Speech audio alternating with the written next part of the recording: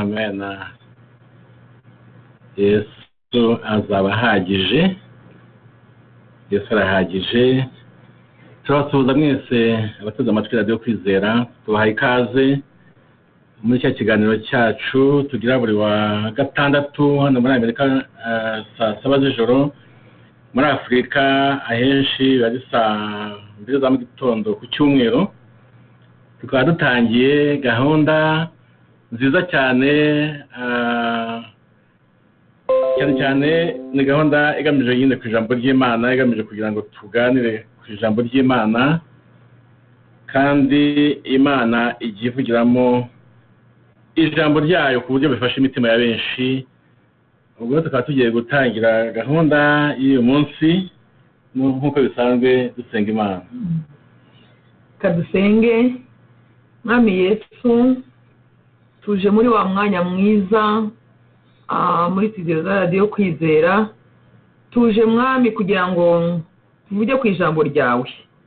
Mbere ya byose rero tubanje guca bugufi kuko ijambo ryawe rirera, kandi ijambo ryawe ryabayeho tutarabaho.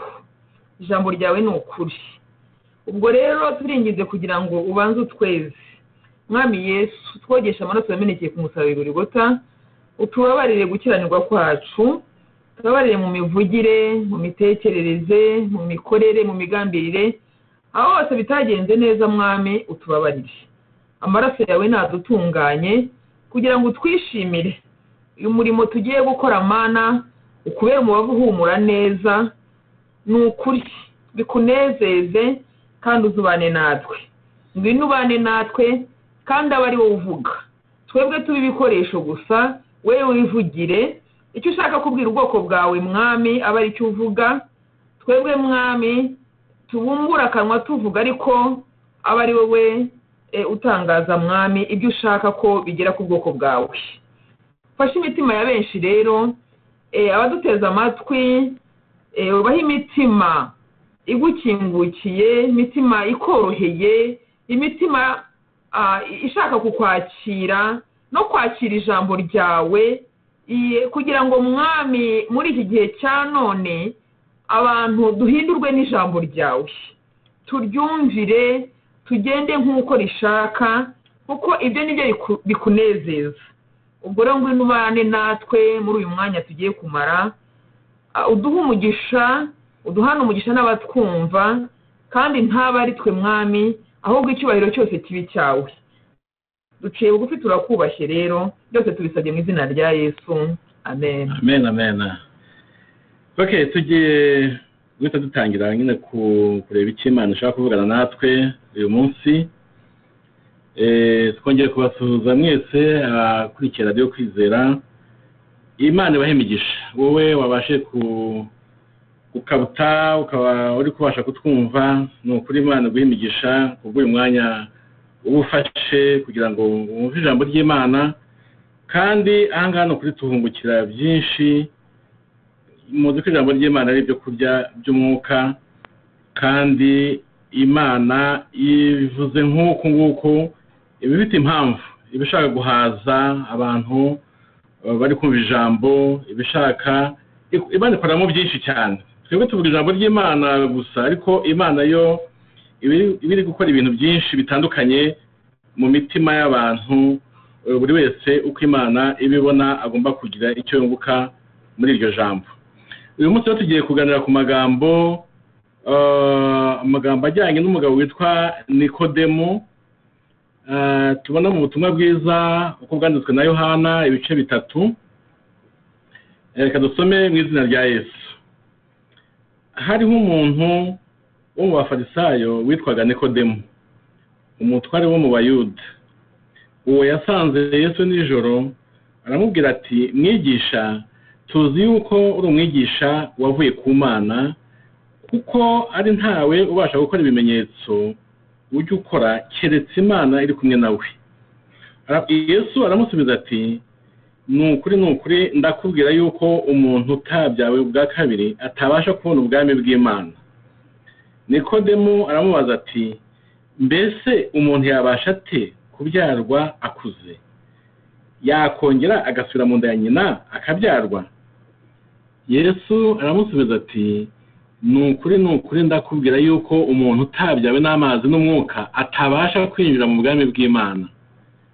Ikibyarwa n'umubiri nacyo ni umubiri, n'ikibyarwa n'umwuka nacyo ni umwuka. Witangazwa nuko nkubwiye yuko bibakwiriye kubyarwa ubwa kabiri. Umuyaga uhuha aho ushaka, ukumva guhuha kwawo, ariko ntumenya aho uva cyangwa aho ujya. Niko uwabyawe n'umwuka wese amera. Nikodemu aramusubiza ati, ibyo byashoboka bite? Yesu aramusubiza ati, ukaba uri umwigisha w'Abisirayeli ntumenye ibyo? Nukuri ndakubwira yuko tuvuga ibyo tuzi kandi duhamya ibyo twabonye, nyamara ntimwemere ibyo duhamya. Ubwo nababwiye iby'isi ntimwemere, nimbabwira iby'ijuru muzemera mute? Ntawazamutse ngo ajye mu ijuru keretse umwana w'umuntu wavuye mu ijuru akamanuka akaza hasi. Ndetse nsoma aya magambo akurikiyeho kuko hari umurongo hano munsi abantu bafashe mu mutwe kuri 16 ibice 3 nyine, ariko tugiye gura kuri 14 niho tugeze. Ndagira ngo mve aya magambo ari hano avuga ku bya Nikodemu. Ni amagambo afite ubutunzi bwose buhagije kugira ngo umuntu uyemeye abone agakiza k'Imana. Mbese Nikodemu navuga ko yagiriwe ubuntu bwo kugira ngo byirwe aya magambo, kuko aya magambo ni nayo twese niyo abakijijwe twese nahaga twavanye agakiza kacu muri aya magambo yavugiwe aha ngaha. Niko navuga.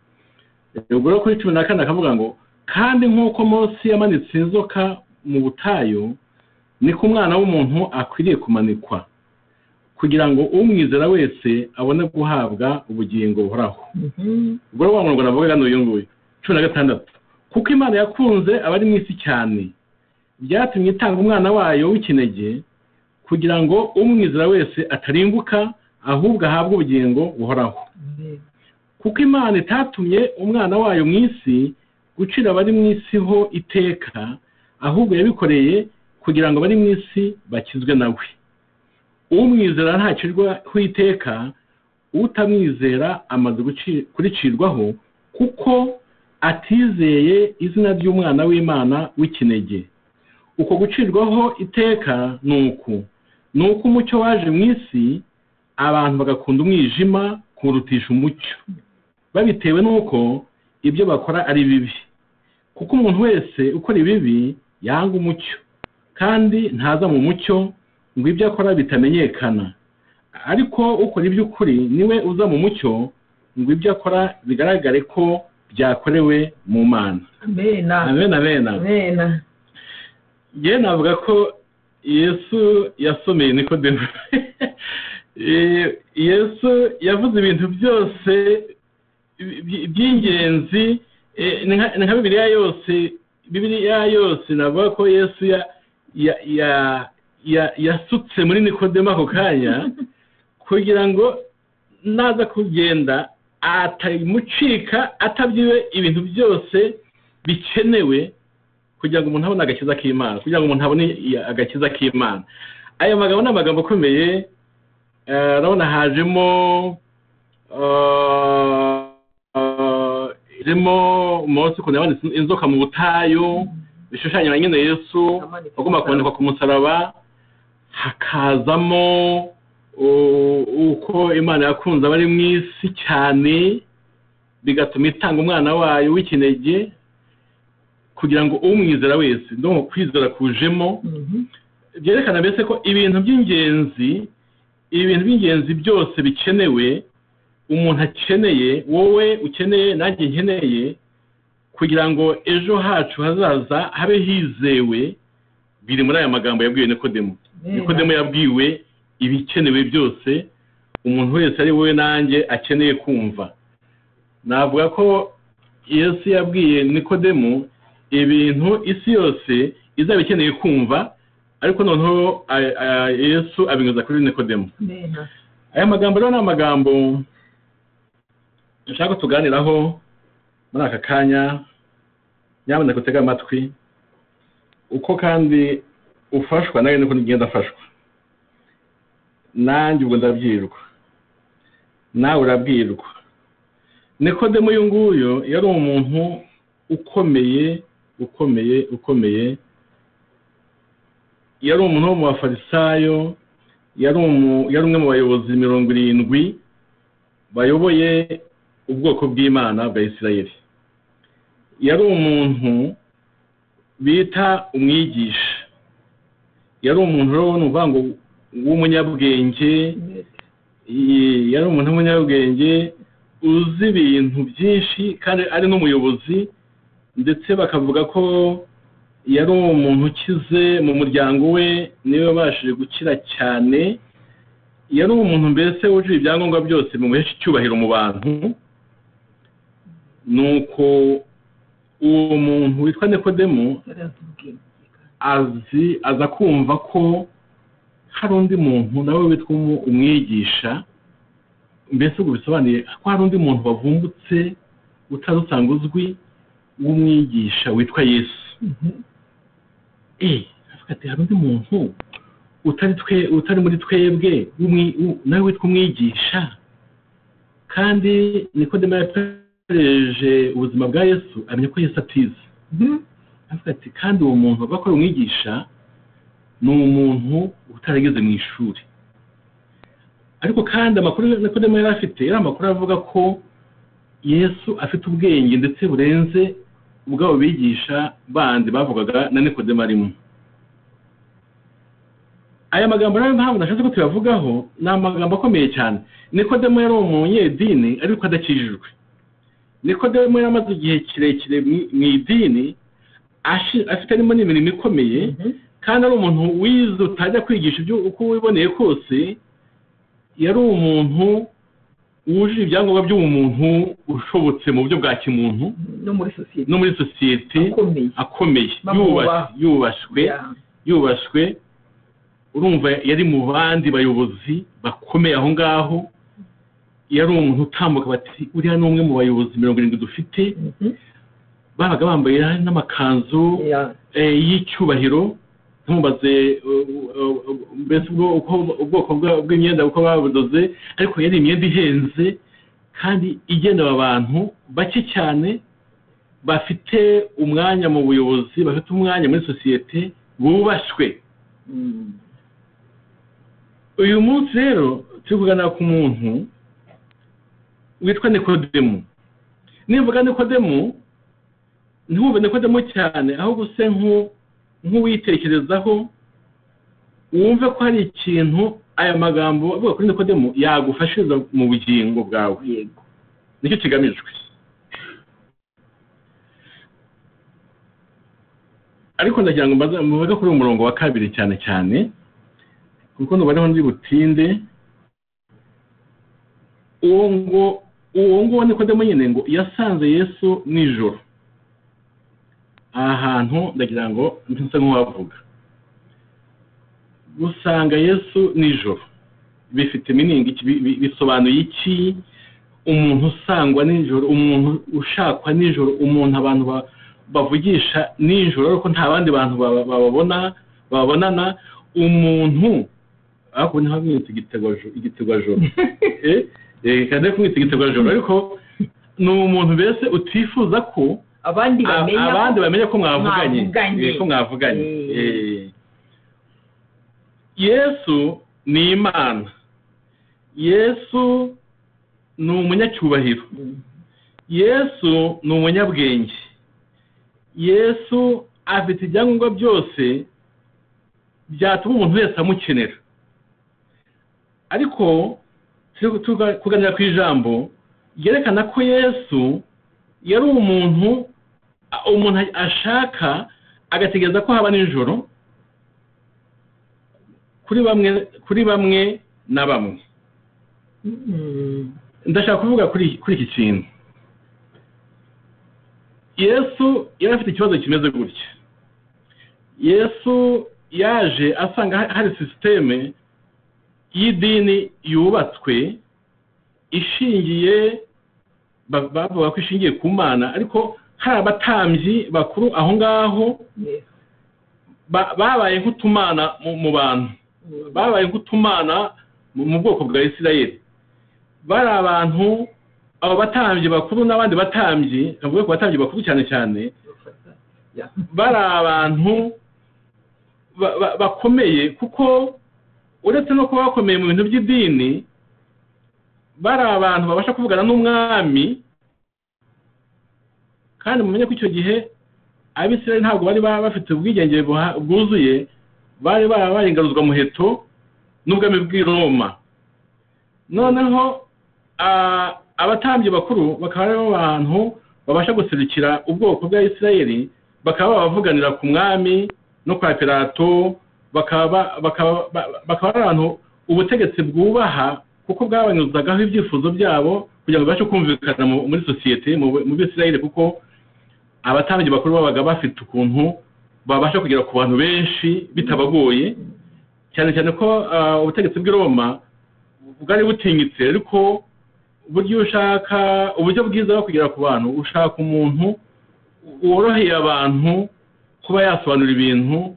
Wowe yenda ushobora kuba utinyitse, abantu bagutinya, ukabona abategeka. Ariko uburyo bwiza Abaroma babonye ni ubwo kunyura ku batambyi bakuru kugira ngo bavugane n'Abisirayeli bene wabo, kuko babumvaga cyane cyane bashingiye kuri iyo Mana nyine y'abatambyi bakuru, bigatuma ibyifuzo by'Abaroma, by'ubutegetsi bw'i Roma bitambuka mu buryo bworoshye binyuze ku batambyi bakuru, bikajya muri rubanda rwa giseseka. Noneho rero abatambyi bakuru ntibyaba gusa ko ari abakozi b'idini, ahubwo noneho ko ari n'abantu n'abategetsi ubwabo banyuraho, bikana abantu bakabona bafite abayobozi babo, ari abatambyi bakuru nyine babasha kugira ibwami mu butegetsi, bakaba bavuganira bibaye ngombwa. Mbese nshaka kuvuga ko abatambyi bakuru bari abantu bateye ubwoba, bakomeye rwose muri icyo gihe. Noneho rero ikibazo cyabaye, Yesu we yaje avuga ko ari umwana w'Imana neza neza, ntiyaciye ku mpande, yavugaga ko ari umwana w'Imana. Icyo kintu kiba icyaha gikomeye, mbese biba ikintu gifashwe nk'icyaha gikomeye ku batambyi bakuru, kumva ko hari umwana wavutse ejo bundi ku mwari Mariya, ubuzima bwe bari babuzi, ukuntu Yosefu yari umubaji, Yosefu na Mariya nibo bareze Yesu ajya kuvoma, bari babizi ko yagiye kuvoma, gutashya inkwi, gufasha Yosefu kubaza. Ubuzima bwa buri munsi barabukurikiranaga bakabumenya. Noneho bigeze atangaza ko ari umwana w'Imana, abitangaza mu bantu b'icyo gihe. Ariko abatambyi bakuru bo babisamira hejuru nk'ikintu cy'inzaduka kije kubasenyera sisitemu yabo, ibintu bije gusenya icyubahiro cyabo mu bantu, ibintu bije kubavangira. Nuko havuga ikibazo gikomeye. Iri jambo navuze ko gusanga Yesu nijoro byari ikibazo, reka bisobanureho gatoya. Hari ukuntu abatambyi bakuru, hari ukuntu babigenje. Icya mbere, babashije gusansibiriza abantu, babwira ko Yesu afite inyigisho ziri kubavangira z'ubuyobe, ari kwica isabato, ari gukora ibitangaza ku isabato, ari gukora ibitangaza byo bakavuga ko abadayimoni babimukoresha, abantu bari kumukurikira ari benshi. Haba ikibazo gikomeye cy'uko Yesu agiye kuyobokwa n'abantu kurusha uko abatambyi bayokwaga n'abantu. Noneho ndagira ngo ko ubwo bucakura bw'icyo gihe n'ubu ngubu muri iki gihe bubaho. Hano twabonye ko Nikodemu yari umufarisayo. Muri iki gihe bavuga ngo umuntu n'umufarisayo bashaka kuvuga ko ubuntu bw'ibyarya ubuntu bw'ibyarya umuntu bese w'umucaberanya.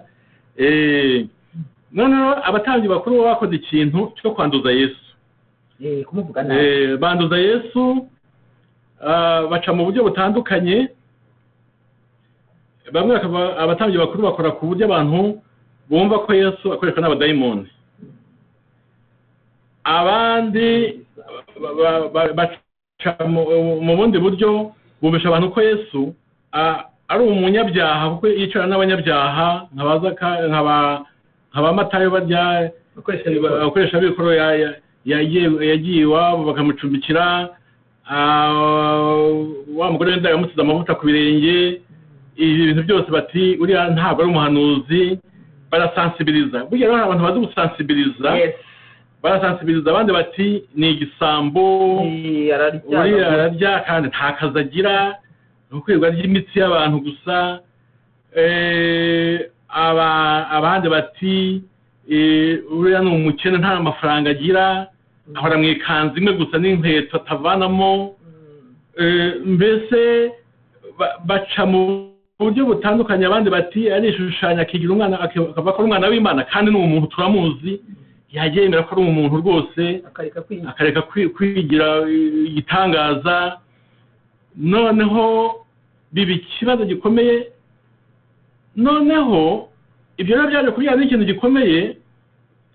Noneho bituma n'abantu batangira kugira ubwoba bwo kumwegereza. Bamwe na bamwe abo nyine bari bafite iyo position, bari bafite opozisiyo, n'abandi bayandujwe nabo batinya kujya berekana ko bari mu ruhande rwa Yesu kugira ngo batajya mu mubare mbese batajya mu mubare w'abantu bari kumwe na Yesu. Kandi Yesu afite ukuntu yaharabitswe muri sosiyete, afite ukuntu bamuhindanije, afite ukuntu bamwangishije abantu. Ikikomeza ko abantu ikikomeza ko umurimo w'abatambyi wo kwanduza Yesu babashije kugeraho nuko mu gihe cy'ibambwa rya Yesu abantu bose basakuzaga ngo nabambwe nabambwe nabambwe nabambwe nabambwe. Ngira aya magambo nyategura mu kanya natekereje nti uko abantu bose bavugaga ngo nabambwe siko byanze bikunze babaga banze Yesu, ahubwo bavuga ati none nashaka kuvugira Yesu kandi ubona Yesu byamukomeranye, nta mbaraga afite, abantu bose bamurwanije, abatambyi bakuru bahagurutse. Noneho bamwe bakagira ubwoba bakavuga ati nange akavuga ngo nabambwe kugira ngo nanjye babone ko ndi kumwe nabo, mbese umuryango wanjye yo kuzagira ibibazo. Abari abatambyi bakuru bashaka kuntanga cyangwa bagatanga abana banjye. Buri hari n'abantu bari kurekera abatambyi babonye ntabumbuye umuntu ngo nabambwe bajya kubivuga. None bose bakamubwira ngo nabambwe ariko mu by'ukuri bamwe bavuga ngo nuko mvuze ngo nabambwe ariko uyu muntu yaduhaye imikate ejo bundi, uyu muntu yadukirije abantu, abarwayi yarabakijije, n'abo yazuye bapfuye, uyu muntu yigishaga ibintu by'urukundo, uyu muntu avuga ibintu by'Imana. Ariko kubera ko abantu bankikije kandi harimo bamaneye kuba batambye, nange akamvuga nabambwe kugira ngo rero yakwivana aho hantu. Donc bati Yesu byarangiye n'ubundi nubwo ntemeye ibyo bari mu kuvuga, ariko ndebe ko nava ahantu ndabona ibintu byakomeye. Ubwo rero Nikodemu yabaye umuntu umwe muri abangaba tuvuze watinyaga nawe kuba yakwigaragaza nk'uri hafi ya Yesu, cyane cyane ko we afite n'umwanya w'ubuyobozi. Akavuga ati niba menya ko navuganye na Yesu, icya mbere baranja ku mwanya w'ubuyobozi, icya kabiri abanzi Yesu afite nange ndajya mu bantu bagiye kurwanwa. Kuko Yesu bitabamo abamurwanya bafite imbaraga kandi benshi. Ntabwo rero ngiye gutandukana nabo.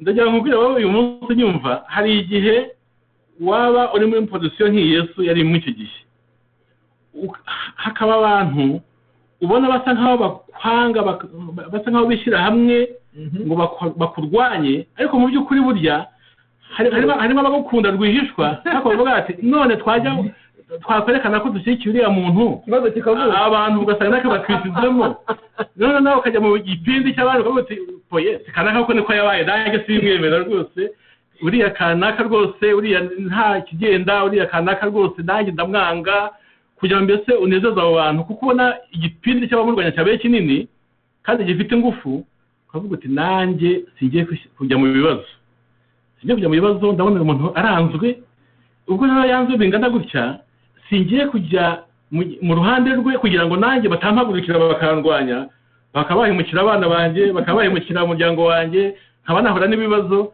ariko ku mutima ukavuga uti njye ntabwo mwanga kandi n'ibyo akora njye ndabyemera rwose none Nikodemu yari muri abo bantu bafite ubwoba ariko wamenye amakuru ya Yesu asanga Yesu mu by'ukuri nta kibi kimuriho avuga ati rero kugira ngo ibintu mbikore neza reka ngende nijoro ariko avuga ati nihishe nda ku manywa avuga ati ku manywa ntabura umuntu unca muri humye akaba yamboda reka ngende agomba kuba ashatse muri ya majoro yayandi umuntu atabona hari umwijima wawundi utabona umuntu uri imbere mu metero yenda n'imwe yagiye mbese mu mwijima ukaze nta n'itoroshi yenda yajyanye itoroshi yimuritse bamboda yagiye anyonyomba ukuntu yashushanije aho azaca n'ukuntu azahaca yenda ari sefu ntagire n'amabanda amutega urumva ashobora kuba yarabyize igihe kirekire avuga ati nciyemo akayira kameze gatya aha nta mabanda haba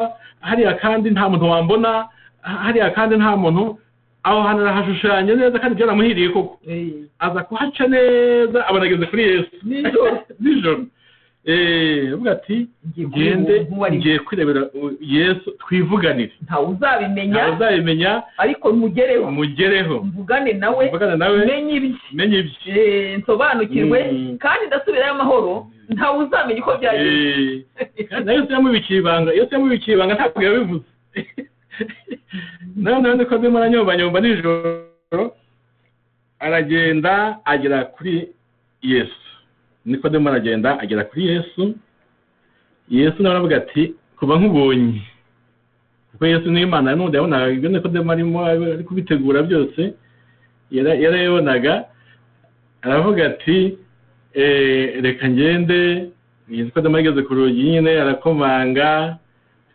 Yesu aragenda aramukingurira ati yari yaramubonye ko ari Nikodemu nyine noneho Yesu n'ikintu yakoze hano ni ukumusomera ivanjiri yose aya magambo twasomye ni amagambo arimo amabanga yose ajyanye n'uko wowe nanjye ariko utararenga aho ngaho nagira ngo uvuge aho hantu ukuntu Yesu ari umuntu mwiza ukuntu yamukinguriye muri icyo gicuku muri iryo joro hari umuntu utagukingurira uje kumureba nijoro avuga ati ngo ntazi kejo yanjye arandeba nijoro kubera iki urakoze cyane mu by'ukuri aha Yesu yagaragaje nanone imwe mu mico yo myiza Yesu nk'umunyacyubahiro nk'Imana ikavuga nk'umunyacyubahiro kugira ngo umuntu aze ari nijoro nta appointment nta gahunda yagusabye araje arakomanze nijoro ngira ngo ari nk'undi muntu wundi yari ku mwuka inabi akavuga ati niko nta soni koko aya masaha ya nijoro ubona ari amasaha yo kuza kundeba nagomba kuba nduhutse ikindi ugomba kuza habona kuko n'abandi bose bandeba ku manywa kuki uje hatabona ubona ndi gitegwa ijoro kuki uje hatabona ubona hari ibireme ndwaye kuki uje hatabona ubona mbuze iki ku buryo waza muri ubu buryo kuko mu by'ukuri ntabwo harimo icyubahiro Nikodemu ntabwo yakoreye Yesu ibintu biri mu icyubahiro yakoze ibintu Yesu byasabye Yesu kwihangana mu by'ukuri ari nacyo cyerekana nyine ubwiza bwa Yesu ntiyamwutse nabi ntiyamucyuriye ati uri kimwe n'aba bandi bose nta soni urahisha kunzi kubera iki urahisha ko unkunda kubera iki urahisha ko tuvugana kubera iki wabikoze ku buryo abantu babimenya kuki uje wihishe mbese urumva ari undi muntu wundi ari kumusomera akamubwira ati nta soni kuki ubona ndi umuntu usuzuguritse ku buryo waza kundeba wihisha ndi umujura ndi umwicanyi ndi iki kuki uje igicuku cyose kandi ku manywa utambuze kuko ubundi mu buryo busanzwe ubundi ibintu bipangwa nijoro akenshi biba atari byiza hari nk'abantu bahura mu majoro gusa ku manywa bakaba batahura ariko noneho bagategana amajoro bagahura mu majoro kubera ko ibyo bari gupanga atari byiza cyangwa ibyo bari gutegura atari byiza aha Nikodemu rero nawe yagiye nijoro nk'abasanze umuntu hari bapangana nk'ibintu bitari ibyo wavugaga ngo se ndi umujura ndi aho wavugaga ibyo rero nuvuga ko Yesu yarabyihanganiye cyane cyane ko Yesu yari azi uko ibintu bimeze yaravugaga ati mu by'ukuri ndabizi ndanzwe kubera abatambyi bakuru ndanzwe mfite abatambyi bakuru bafite ukuntu bubatse mu bantu ikintu cyo kunyanga kimwe n'abandi bantu wenda bageze amashyari burya kugira ngo abantu bagukunde uretse abantu bakijijwe ubundi abantu bakunda kugira amashyari muri rusange kiretse abantu bakijijwe akenshi niba usanga bagerageza kurwanya iki kintu ariko Yesu yaje yemeza ko ari umwana w'Imana kandi aza yemeza ko aje avuye mu ijuru aza yemeza yuko we na data we na se ari bamwe ari umwe aza yemeza yuko afite amakuru yo mu ijuru kandi ko ntacyo akora atavuganye na se ibyo bintu byari abantu benshi bita abakozi b'Imana kandi ntugire ngo Yesu yarwanijwe n'abapagani cyane Yesu yarwanijwe n'abita abakozi b'Imana abita abakozi b'Imana n'iki gihe cya none harimo ibibazo mu bo twita abakozi b'Imana antilegiyome barwanya abandi bakozi b'Imana ariko nawe mwumve ikintu abakozi b'Imana barwanya abandi bakozi b'Imana nawe mwumve ibyo bintu ukuntu bivugitse wigeze kwa mugabo zirwana nabi n'iza Yesu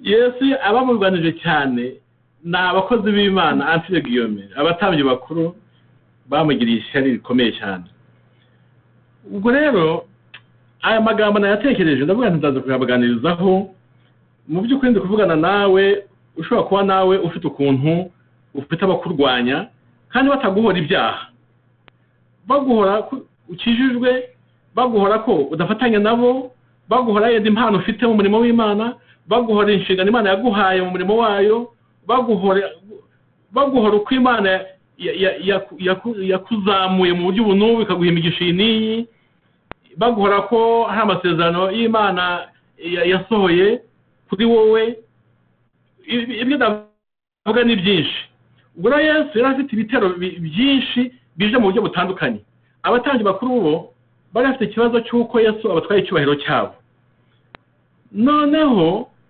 ibyo babibye mu bantu rero byo biza mu buryo butandukanye hari abazaga bavuga bati Yesu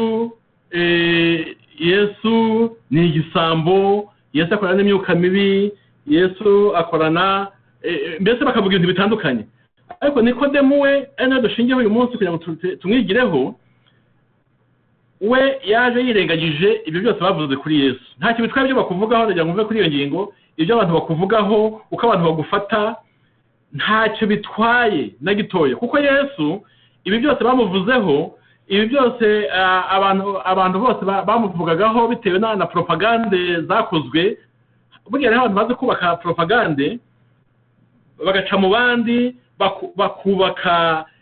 bakubaka ibitero bitandukanye kandi bidasa ku muntu umwe buriya Yesu ntabwo yari yanzwe mu buryo bumwe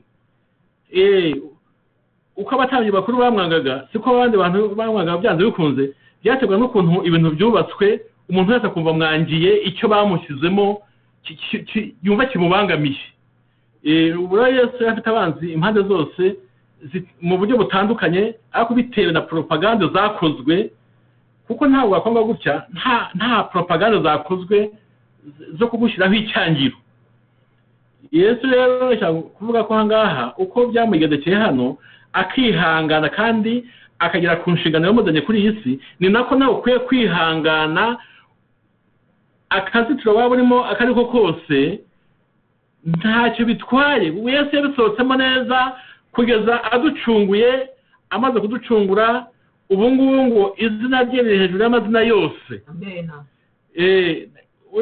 umwanya polisi y'abantu bamushyizemo icyo gihe ntacyo yamutwaye muri rusange, ntibyamubujije kuba ari Yesu nk'uko tumwubaha ubu ngubu, ngo tumwemere ubu ngubu.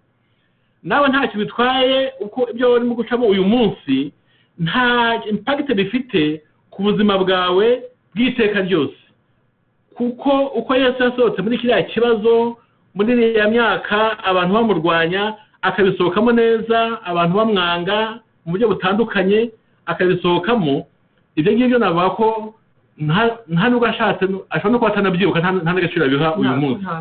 Nk'uko nawe ntacyo bitwaye ibyo uri gucamo uyu munsi, mu gihe gitaha bizaba ntacyo bivuze imbere yawe. Wowe ukomeze umenye inshingano, umenye icyo Imana yagushyiriyeho kuri iyi si, nk'uko Yesu yavuye kuri iyi si akoze icyamuzanye, nawe muri iyi si ukoze icyo Imana yagushyiriye kuri iyi si, kuko kirahari.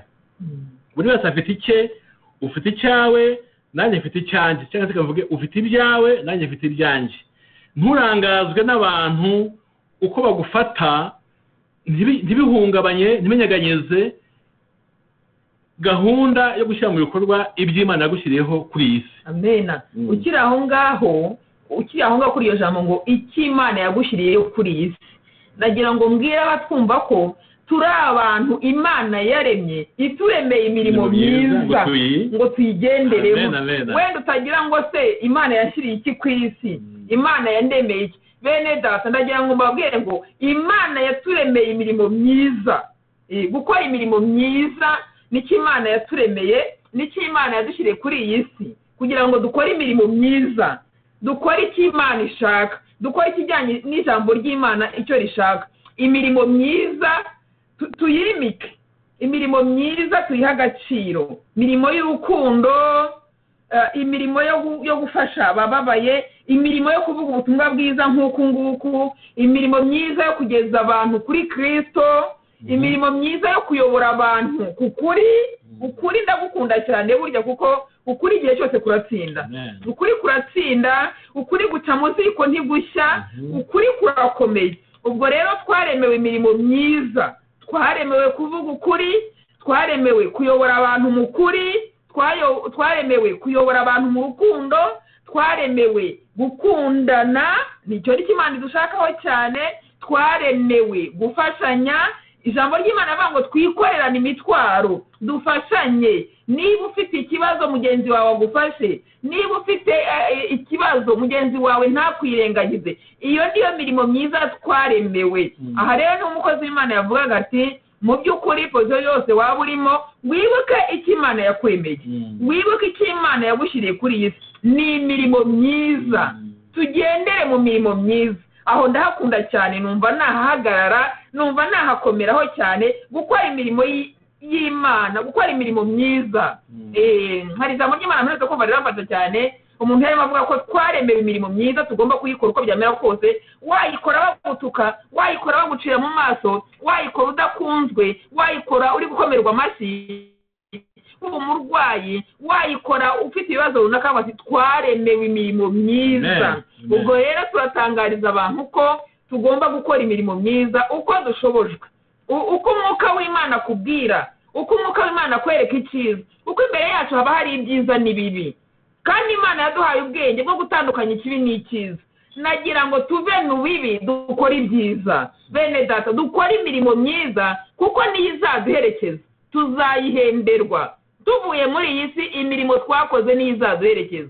Ni ukuri tugerageze, turwanire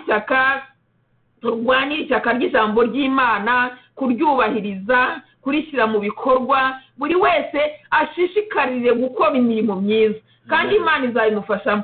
Nahoze mbabwira mu biganiro byatambutse ko nyamukristo yiha intego, akavuga ati dutangiye umwaka, muri uyu mwaka ndumva nzakora ibi bihesha Imana icyubahiro. Nagira ngo muri uyu mwaka wa 2019 rero turangwe no gukora imirimo myiza, imirimo y'urukundo, kwitanga, gufasha abababaye, mbese tubigira intego. Kandi Yesu azadufasha, kandi Yesu azatugororera. Iyo ugambiriye neza, Yesu aragufasha, akabana nawe, akakurinda, akaguha umugisha. Amen. Imana umugisha rwose. Amen.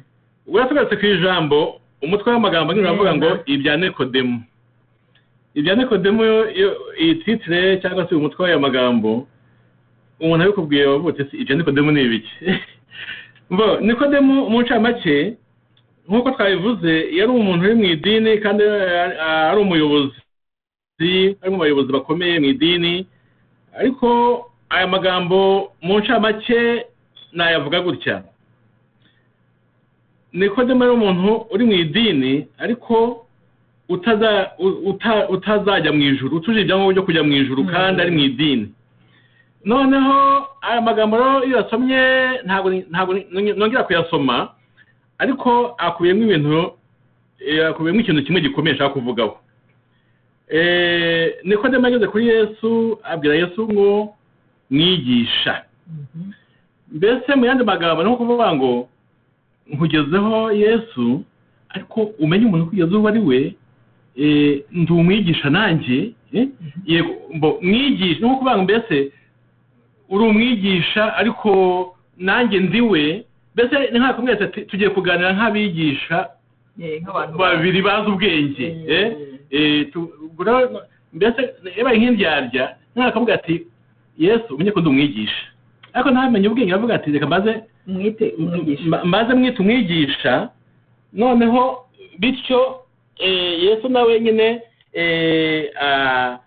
mbese tubone ko tugendana, harimo ubwenge aho ngaho, naho harimo ubwenge, strategy nziza yo ubanza gutanga icyubahiro, ko kavuga ati nubwo mwese umwigisha ariko ujye wibuka nitugana ko nanjye ndi umwigisha. Aho bisa nk'ibisekeje ni uko Yesu yamubwiye ko nta muntu ubasha kubyarwa, ubasha kubona ubwami bw'Imana atabyawe ubwa kabiri. Nikodemu rero ikibazo ukuntu yabajije Yesu ku murongo wa 4, yamaje ngo mbese umuntu yabasha ate kubyarwa akuze? Nawe umuyobora wamwigisha ajya bavuga ngo umwigisha, ariko ikibazo Yesu amubwiye kimutsinda. Ubwigisha bwa Nikodemu buhise buhinduka ikiburamwaka. Imbere ya Yesu nta mwigisha, nta by'amashuri. Mbese urumva we yaje akanga atavuga ati ndi umwigisha, ariko nawe bambwiye ko nawe ngo namwigisha da, reka bari mwite umwigisha, ariko ajya yibuka ko kuko ngiye kumubwira n'ibintu bikomeye. Mbese yatumye anavuga ati yabwiye Yesu ngo mwigisha, ariko avuga ati mwite mwigisha kumenye ko ndi umwigisha wanabyigiye, umenye ko utanize. Mbese nko kuvuga ngo reka mwite umwigisha kugira ngo mbe nkubashye tubone ko tuvugana, ariko mu by'ukuri umenye ko ngende umwigisha wabyigiye.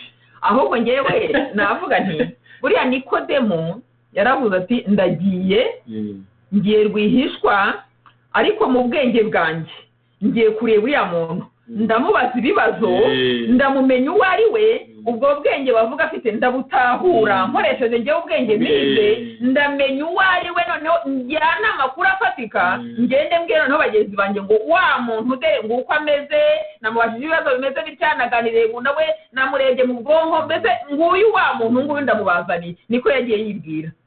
Cyangwa akavuga ati nivuga ngo umwigisha, iyo gahita amakana avuga ati ngiye ntabwo ndi umwigisha da. Mbese arimo no kuvuga ati niba ari umwigisha koko arabyemera, ariko niba atari we leta ambwira ati ntabwo ndi umwigisha, ahubwo niwe mwigisha, ahubwo tuganire yenda. Ariko Yesu ntiyabihakanye. Yego. Ahubwo Yesu yabigarishije gutanga ikibazo nyine cy'umunyabwenge uruta nyine Nikodemu. Aramubwira ati umuntu ntabwo abasha kubona ubwami bw'Imana atabyawe ubwa kabiri. Noneho ubwenge bwa Nikodemu buhita buhinduka zeru. Ikibyerekana nuko Yesu avuga ngo mbese umuntu yabasha ate kubyarwa akuze. Yesu cyo mukundira, Yesu we abasigikwiriye. Nikodemu kwa Yesu ntabwo hari ibyo kumubaza ibyo kuvuka ubwa kabiri no kwakira agakiza, ariko Yesu azi icy'ingenzi. Yesu kuko azi ko icyangombwa ni ukwakira agakiza k'Imana. Icyo ni kimushishikaje, icyo ni cyo yumva yavuga Imana idufashe ni nacyo twabwira abantu, agakiza, kubwira abantu iby'agakiza k'Imana, naho ibindi byose nta kintu bivuze. Ubu rero mu byari bya Nikodemu ibintu byari birimo, ariko Yesu kuko ari umukozi w'umuhanga aravuga ati ngenda kubwira icy'ingenzi cyangombwa n'isi yose izakimenye izanakigendereho kuko iki nicyo cyanzanye ahita avuga icyangombwa. Amen. Aho yetekereza ko icyari kijyanye Nikodemu cyahise Nikodemu yahise atatrase. Yes. Yahise atakaza ibyamuzanye kuko ntegeza ko muri agenda ye yateguye kuvugana na Yesu nta n'ibyo yabashe gutambutsa kuko Yesu yahise amucyamura ahubwo amuganisha aho ingenzi nk'uko maze kubivuga aho ingenzi hakenewe kandi hakomeye. Kuko uyu mwanya bagomba kumarana rwihishwa kavuga rwihishwa ko hari nijoro kandi nta muntu ubizi kuri Yesu bagomba kuba umwanya utagomba kuba imfabusa. Buri segonda yose buri munota wari ufite agaciro kuri Yesu avuga ati ibintu byose bimusomere ndabizeye kugira ngo agende kuko ari guteka ko babimenya ariko agende nibura ibintu by'ingenzi byose bimuhaye. Ari nacyo Imana ishaka uretse ko byatunaniye ariko burya nicyo Imana ishaka. Imana ishaka ko twebwe abakijijwe igihe uhuye n'umuntu aho kugira ngo muvuge ibindi bidafite umumaro wagombye kumubwira icyangombwa akakira Yesu akamenya inzira y'ukuri iyo ariyo akamenya icyo Imana ishaka akamenya icyo ijambo ry'Imana rishaka. Nyamara ahubwo tugiye tuvuga ibindi ariko Imana yo ibona icyangombwa twakavuze. Imana ijya idushoboza tumenye ngo tuvuge iki. Yesu yahise amucyamura amuganisha ku kubyarwa bwa kabiri.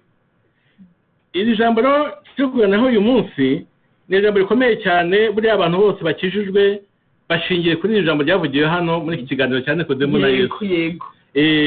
Kubyarwa bwa kabiri nicyo kikuvuga ngo ni afite kuvuga ngo iyo umuntu atarabyarwa ubwa kabiri ibyo byabereye ikibazo Nikodemu avuga ati umuntu yabyarwa gutakuze. Nikodemu mu buryo scientifique yazi ko habyarwa havuka umwana w'uruhinja wasamwe maze amezi 9 mu nda. Noneho ahangaha Yesu amwereka ko hari ubundi buryo bwo kuvuka. Hari uvuga ubutumwa maze iminsi avuga ubutumwa bati iyo ushaka kumva ibintu by'Imana neza wirinda analyze. Ni nk'ahangaha nyine urabona Nikodemu yaragiye muri analyze kuvuka ajya mu kuvuka nyine ajya mu buryo bw'umubiri uburyo umuntu avuga cyose. Iby'Imana rero bitandukanye na siyanse isanzwe. Iby'Imana ni iby'umwuka. Ana mpamvu ubona abantu benshi nyine badasobanukirwa abantu benshi bagenda babyibeshamo cyane nuko iby'Imana ni iby'umwuka tubyumva mu buryo bw'umwuka noneho ashaka kubyumva mu buryo busanzwe ni usanga nyine ntabwo bijyana. Ntabwo bijyana rwose. Aya ni amagambo akomeye cyane mu by'ukuri. Kuva Adamu na Eva bakora icyaha ababakomokaho bose mu buryo busanzwe cyangwa se reka mbivuge mu buryo bw'umwuka baba basa nk'abatariho niko ijambo ry'Imana rivuga. Mbese baba baravutse mu buryo busanzwe gusa ariko mu buryo bw'umwuka baba batariho. Noneho iyo umuntu yizeye Yesu nk'uko tubibona hariya ku murongo wa 16 niho ibingibi bikoreka byo kubyarwa ubwa kabiri byo wizeye. Naho ijambo nyine kwizera rigira imbaraga risobanura ibintu byose by'umwuka. Mbese ni ukuvuga ngo kubyarwa ukuze ukaba uvutse kandi ukuze bitewe n'uko wakiriye kamere y'Imana itabaga muri wowe ikazamo. Ni ukuvuga ngo umuntu utarabyarwa ubwa kabiri aba ari umuntu wabyawe nyine mu buryo busanzwe gusa akaba afite kamere ya Adamu, kamere y'ibyaha gusa, kamere y'ibibi, kamere y'ubugome, kamere yo kwicana, kamere yo gusambana, kamere yo kurwana, kamere yo kwangana, kamere ibintu bibi byose. Noneho iyo umuntu ageze aho yumva agaciro k'amaraso ya Yesu, iyo ugeze aho wumva impamvu Yesu yemeye gupfa ukamenya Yesu ari we ukamwemera ukavuga uti noneho nsobanukiwe neza ko Yesu burya atiyahuye ahubwo burya yapfuye kubera impamvu ikomeye. Yamenye amaraso ye kubera impamvu ikomeye. Bene data mutwumva ntabwo gupfa kwa Yesu ari ikintu cyoroshye. Ni ikintu gikomeye. Noneho ibi bintu bibashe kubyumva noneho ukavuga uti ndabisobanukiwe menye ko amaraso ya Yesu yamenetse ku bwanjye agira ngo ahanwe igihano nagomba kuzafata wagifate. None ukavuga uti nimwemera cya gihano cyari kintegereje ndacana nacyo ukubiri. Yaragifashe. noneho icyo gihe iyo umwemeye ukavuga uti mwami Yesu rero ndakumenye menya burya ko cya gihe wakoze umurimo w'igitangaza wo gupfira abantu, nanjye muri abo wapfiriye ndagira ngo nanjye mbarwe muri bo, mbarwemo, ndagira ngo mbarwe muri bariya wapfiriye mwami. noneho ukatura, noneho ukavuga uti mwami Yesu rero nzi ko kandi wapfuye kubera ibyaha. Yego, ntabwo wapfuye kubera impamvu ntoya, wapfuye kubera impamvu ikomeye y'ibyaha byagomba kurimbura abantu bose. None rero nanjye ndakwemeye, nemeye ko wapfuye kubera ibyaha byanjye, none ndabyihanye rero, ndabyihanye byose, ndabiguhaye nk'uko wabihaniwe nyine, bigende, ndabyihanye bigende, ndakwemeye, uri umwami, ugapfukama, wapfukamisha amavi y'umubiri, aba cyane cyane n'ay'umutima aba akenewe, ukavuga uti ndihanye ibyaha byose, none kandi menye ko mu by'ukuri utapfuye wiyahuye, ahubwo wapfuye kubera jyewe n'igihe washakaga. Igihe wapfaga burya barambonaga. Cya gihe hashize imyaka 2000 ubu ngubu birengaho gato, burya cya gihe wapfaga nanjye barambonaga ko nzavuka muri iyi myaka turi muri iyo hino. Warambonye cya gihe nanjye noneho mu bapfiriye nanjye Mana, nabo nanjye muri abo ngabo, donc ukamwemera nk'umwami n'umukiza. Icyo gihe rero nibyo Yesu avuga hano ku murongo wa 14, kuko nabwiye ko amagambo Yesu yavugiye hano yose ni amagambo yose muzi mu mutwe, ariko nta tuyakomora burya. Ngo kandi nk'uko Mose yamanitse inzoka mu butayu, niko umwana w'umuntu akwiriye kumanikwa, kugira ngo umwizera wese abone guhabwa ubugingo buhoraho. Urumva aya magambo buriya iriya nzoka yo mu butayu, ubwo sinigenda mwese ko muyumva muyibuka, izira nzoka mbese habaye ikibazo ubwoko bw'Imana busuzugura Imana, none Imana ibateza inzoka zirabarya, noneho abantu bagiye gushira ibintu byakomeye, Imana ibwira Mose iti baza igiti, noneho ufate inzoka imwe, inzoka y'umuringa, noneho uyimanike kuri icyo giti, noneho umuntu wese uza kureba kuri iyo nzoka imanitse ku giti, nubwo inzoka yaba imurumye nta cyumara bwagomba kumutwara. Nabo zari zarariye ariko bakarebaho, abo zariye bakibasha kureba bakarebaho, nabo ntacyo babaga.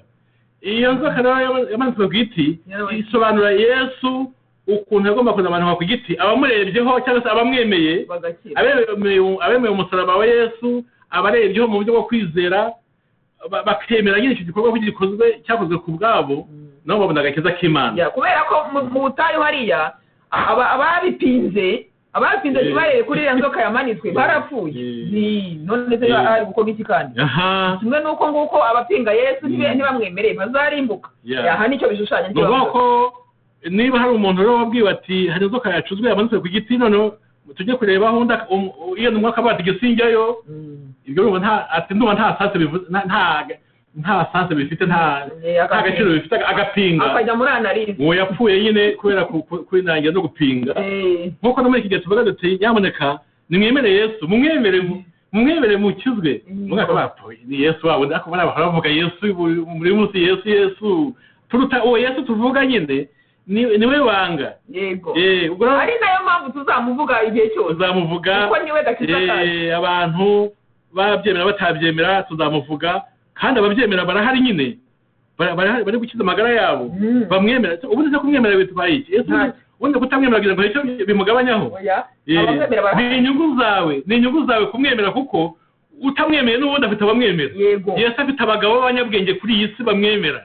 Yesu afite abacuruzi bakomeye bafite amafaranga menshi muri iyi si bamwemera. Yesu afite abantu bavumbura ibintu by'ubwenge ariko banamwemera. Yesu afite abantu b'abategetsi bategeka ibihugu bikomeye bamwemera. Yesu afite abanyeshuri b'intiti bamwemera. Yesu afite abaturage bahinga badafite amafaranga bamwemera. Yesu afite abakene badafite n'amafaranga yo kugura ibyo kurya bamwemera.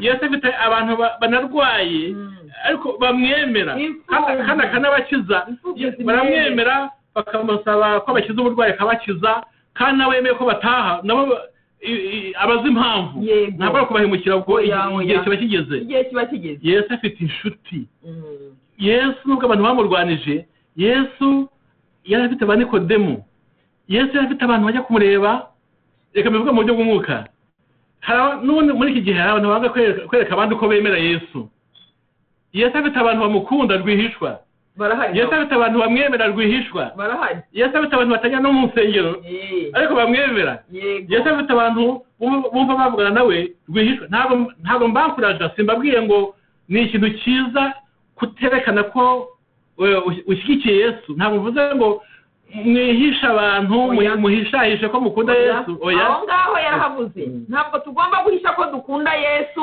ntabwo tugomba guhisha ko twamwemeye yaravuze ngo nimutinya kumpamya imbere y'abantu nanjye mu bwami bwa data nzatinya kubahamya aho rero tujye tuhatekereza tujye duhamya Yesu mu bamuzi n'abatamuzi tujye tumuvuga tujye tumukorera tujye dukora imirimo myiza nk'uko abisaba imbere y'ababyemera n'abatabyemera kuko hari igihe natwe azaduhamya kandi bizaba ari byiza ndashaka kuvuga ko mbese nubwo bivuze gutyo hari Nikodemu washaka kuvugana na Yesu abantu batamubona nubwo abandi bose mbese mu yandi magambo Yesu afite inshuti zizwi n'izitazwi no muri iki gihe hari abantu berekana ko bari mu ruhande rwa Yesu rwose bigaragaza bameze nk'abasazi ahubwo hari n'abandi bombarika bagenda mbese bakaba bati dukikije ukuntu dukomeye turabanyacyubahiro tuvuze gutya gatwe kubyerekana ariko position nziza niyo kwerekana ko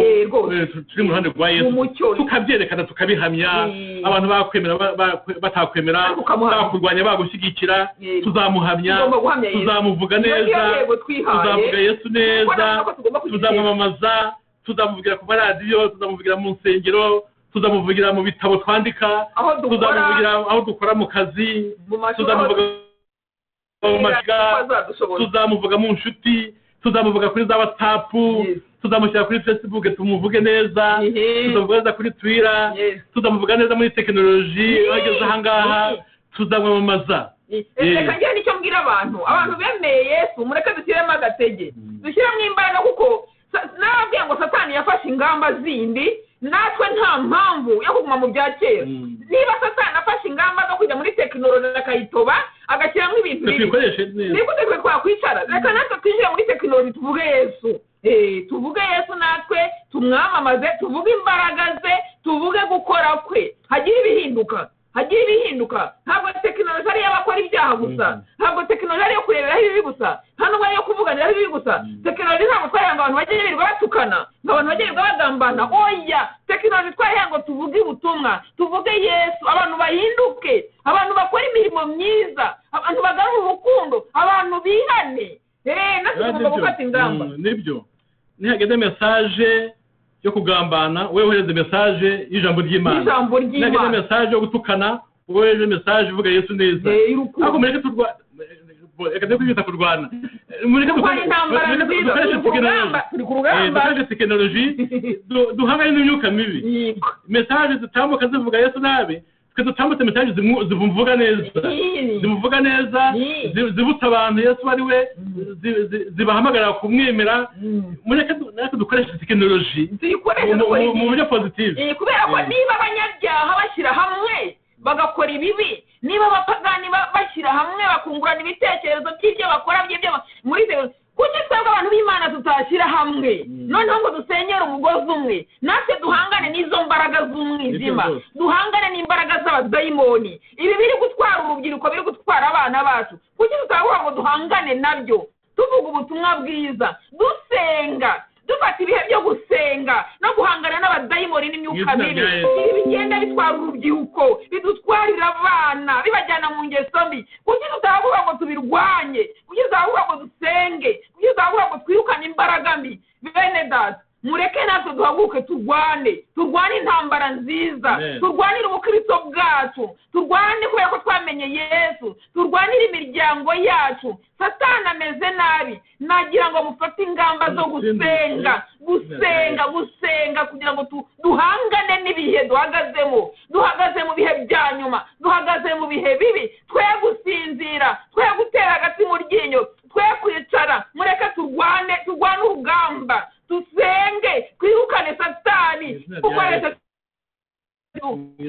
dukoresheje izina rya Yesu, dukoresheje ubutware twahawe, dukoresheje imbaraga z'ijambo ry'Imana. Mureke turwanye Satani, kuko ijambo ry'Imana rivuga ngo turwanye Satani nawe azaduhunga. Muhaguruke tumurwanye mu izina rya Yesu, muhaguruke turwanye Satani. Amen, amen, amen. Amen. Okay, turi hafi gusoza. Aya magambo tuyagiyemo cyane twatinda, kandi ndashaka ko tucuza uburyo mwete. Reka nse nk'ubafasha gato. Hano Yesu abwira Nikodemu ko umuntu utabyawe bwa kabiri atabasha kubona ubwami bw'Imana. Reka mvuge ko yabisobanuye hariya ku mirongo 16, havuga ngo kuko Imana yakunze abari mu isi cyane, Amen. byatumye itanga umwana wayo w'ikinege kugira ngo umwizera wese atarimbuka ahubwo ahabwe ubugingo buhoraho. Amen. Amen. Amen. Urumva ku byago bwa kabiri rero noneho kugira ngo tubyumve neza ni ukwizera umwami Yesu. Yes. Aya magambo yose uyashyize mu ncamake nahakubiye. Yego. Yesu yabasha kwerekana ko umuntu utabyawe bwa kabiri atabasha kujya mu bwami bw'Imana. Noneho kandi amwereka uburyo bikorwa. Uburyo bikorwa rero ni ukwizera. Yego. Ni ukwizera, kuko ku byago bwa kabiri ntabwo bikorwa natwe, bikorwa n'umwuka wera, bikorwa n'Imana. Twebwe icyo dukora ni ukwizera umwami Yesu nk'umwami n'umukiza. Ubwo rero afite amagambo yose y'ingenzi yavugiwe ahangaha yaganishaga nyine kuri iki kintu cy'uko uwizera umwami Yesu aba abyawe bwa kabiri. Amen, amen. Amen. Noneho Nikodemu akaba yari umuntu we waje ariko utizera Yesu, hari konseka utarabyawe bwa kabiri. Yego. Nikodemu kandi ikibazo ko aya magambo yamugiriye akamaro ni uko nyuma ku musaraba, mbese bashoreye Yesu bagiye kumushyira ku musaraba, tubona ko Nikodemu yari muri abo bantu, mbese yageze aho hantu, n'umwe mu bantu bake bakundaga Yesu, wageze aho hantu hafi y'umusaraba akurikiranira hafi uko ibintu birimo kugenda, ndetse asa nk'uwari witambitse mu mugambi bari abayobozi bandi, ababwira ati ibyo mushaka gukora ntabwo ari byo. Baranamwiyama bati nawe umeze nk'aba bandi. Byerekana ko mbese aya magambo Nikodemu yumviye hano yamwinjiyemo ku buryo byamusohoyeho ko abyarwa bwa kabiri. Afeti aya magambo yafashe Nikodemu kwizera umwami Yesu, kuko iyo tubona ko mu iherezo mbese Yesu agiye kubambwa, Nikodemu yabonekaga mu bantu barimo kumuvugira, ndetse bikaboneka yuko yageze no hafi y'umusaraba akurikiranira hafi ibyo bintu kandi bimubabaje. Birerekana ko aya magambo yageze muri Nikodemu akamuhindura. Yego. Yaramuhinduye. Nikodemu abyarwa bwa kabiri bitewe n'uko yizeye umwami Yesu. Yego. Ubwo uyu munsi rero aya magambo tubwiwe ni amagambo aducyamura cyangwa se adukangura ngo urebe ko wabyawe ubwa kabiri. Yego. Urebe ko Yesu umwemera nk'umwami. Umwami wundi ni umuntu ukomeye. Yego. Umwami nkurikije uko myumva mu buryo busobanutse byihuse, niwe muntu ukomeye mu gihugu. Niwe wa mbere mu gihugu.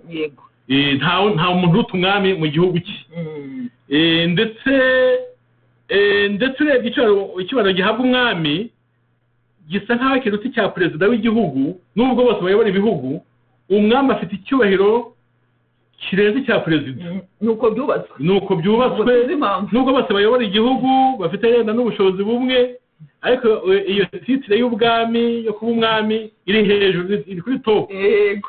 Ubwo Yesu yumwemeye nk'umwami, nawe umufata nyine mubana muri iyo sare imeze gutyo. Yego. Ugomba kwemera ko ari umwami, bityo ukagenda uri sumi, uri humble kuri we, donc wemera ko ari hejuru, ko ari umwami, wo kuva kuri hasi. Nubwo waba uri umutegetsi, wumve ko Yesu ari umwami wawe. Amina. Nubwo waba uri umuntu ukomeye, wumve ko Yesu ari umwami wawe. Amina. Ikindi kandi umenye ko umurimo yakoze ku musaraba yawukoze ku bwawe nanjye. Ni amahirwe ahabwa buri wese kumwemera, kuko Imana yakunze abari mu isi cyane, byatumye itanga umwana wayo w'ikinege kugira ngo umwizera wese atarimbuka ahubwo ahabwe ubugingo buhoraho. N'umurongo twafashe mu munsi. Ushobora gusenga Imana. amen. Imana bahemigisha mwese murakoze, turi kumwe n'ubundi niturangiza gusenga n'ubundi gahunda zizakomeza nk'uko bisanzwe, kandi buri wa gatandatu kuri aya masaha ubu ni muri Amerika cyangwa ku cyumweru mu gitondo muri Afurika, mujye muza kuri radiyo Kwizera mukurikirana ibiganiro byacu, ariko n'ubundi ntabwo dufunga, ntimuzajye mubanaho urushinge, radiyo Kwizera ni iyanyu amasaha 24 kuri 24. Yego, buri wese abaje gukurikira ijambo ry'Imana igihe cyose, ariko uyu mwanya twawuhaye uburyo bwo kuvugana gutya kugira ngo duse nk'ababaganiriza mu buryo bw'ikiganiro ku ijambo ry'Imana. Yego, reka dusenga Imana. Mwami Imana yacu turagushimye mwiza, tumaze turi kuvugira kuri radiyo Kwizera, nta gushidikanya wabanye natwe kuko ijambo ry'Imana ritambutse rifite imbaraga kandi niwe wariteguye kandi ufite icyo ushaka ku bwoko bwawe. Nuko rero abaryumvise bose Mana turasabye kugira ngo imitima yabo iryakire neza, kandi nukuri bafata ingamba kugira ngo tubashe guhangana n'umwanzi ugenda ukora ibintu bitari byiza mu gihe cya none. Ubwo rero Mwami turakwinyize kugira ngo uduhane umugisha n'abatwumvise, Mwami wacu Yesu Kristo, nukuri ukomeze kuba mu ruhande rwacu, uyu murimo ukomeze kuwushyigikira, kandi nukuri ujye ugira umusaruro. Twebwe turi ibikoresho byawe, wowe ni wowe ukora, ntaba ari twe rero, ntaba ari twebwe izina ryawe ryo rizahabwa icyubahiro. Twe duciye bugufi nk'abana bawe, duciye bugufi nk'ibikoresho byawe, ubundi wowe ujye wikorera, kandi nukuri umusaruro ushaka ujye uboneka kuko uri Imana ishobora byose. Urakoze rero Mwami, abatwumvise bose baha umugisha, kandi icyubahiro kivugarukire Mwami, byose tubisabye mu izina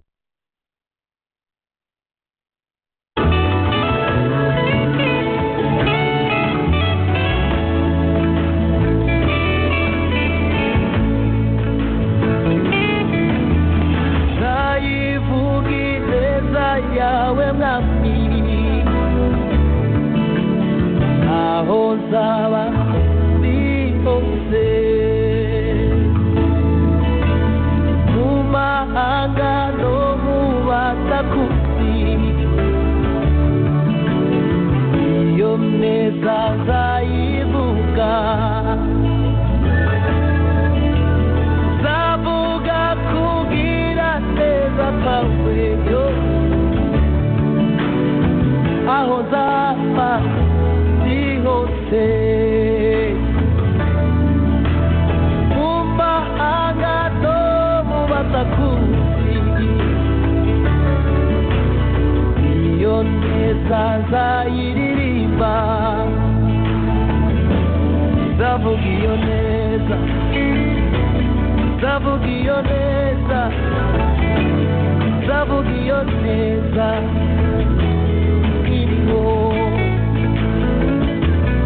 sizaceceka kandi sizatuza kwamamaza iyo neza yangiriye,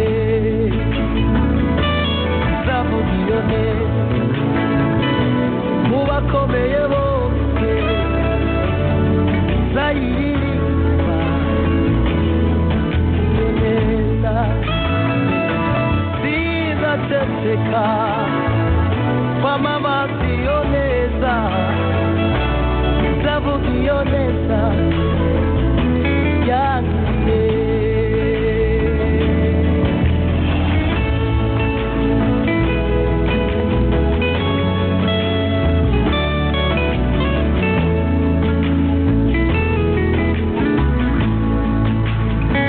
Umutima wanjye wuzuye indirimbo nyinshi zo gushima ibyo wankoreye,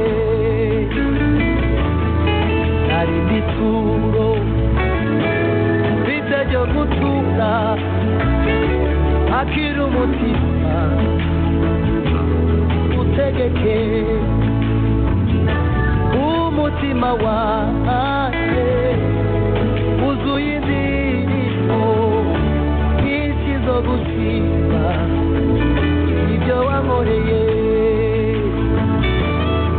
hari n'ituro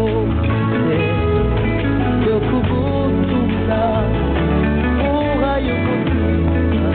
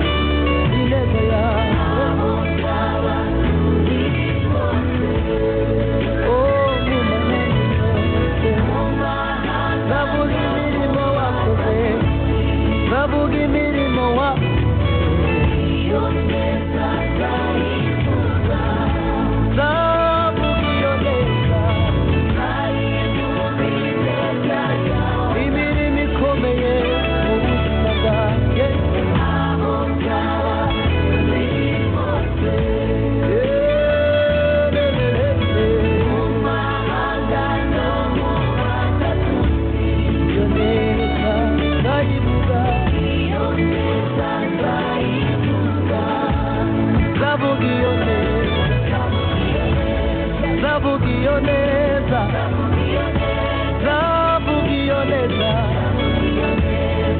yangiye zavuga iyo neza zavuga iyo neza oya kizategeka iriho zavuga zayiririmba